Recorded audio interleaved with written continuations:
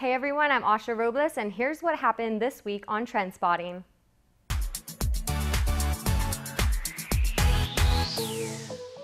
A threat made to shoot up a local middle school had parents outraged this past week, many even choosing to keep their children home from school. Parents are saying the apparent threat came from another student. They are now pleading for Guam DOE leaders to take action to keep their children safe. A PTO meeting took place Tuesday night where nearly 50 parents raised concern over a classmate of their children who threatened to bring weapons, harm a teacher, and allegedly shoot up the school. GDOE did release a statement stating that although the superintendent did not attend the meeting, 2 GDOE officials did. Also, any threats made are taken seriously and are, quote, investigated thoroughly and assessed based on our risk assessment protocol, end quote. Here's how online follower Patrick Teague responded on Facebook. He said, "It all starts at the home.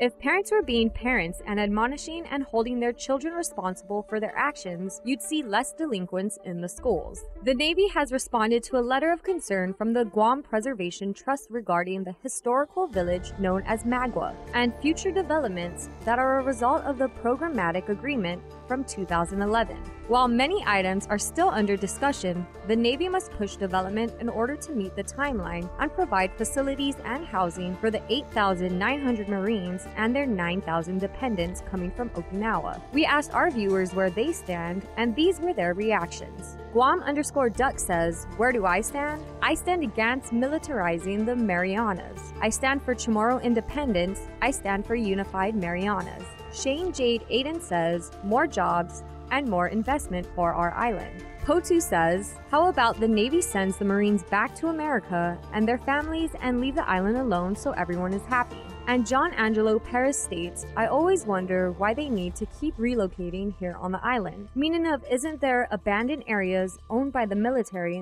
Why can't they use it? I'm just wondering." The abandoned area in Back Road, doesn't that belong to them?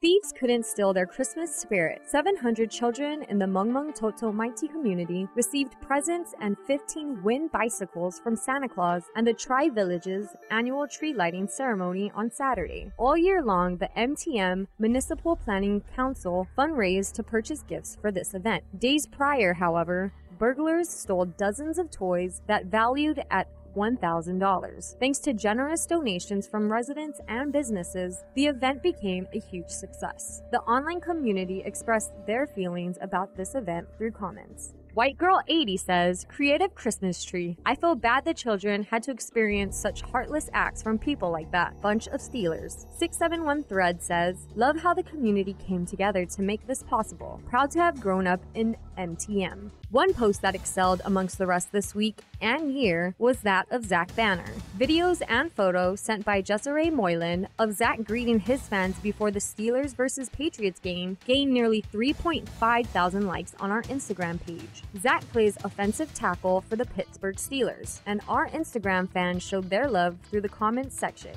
Check it out.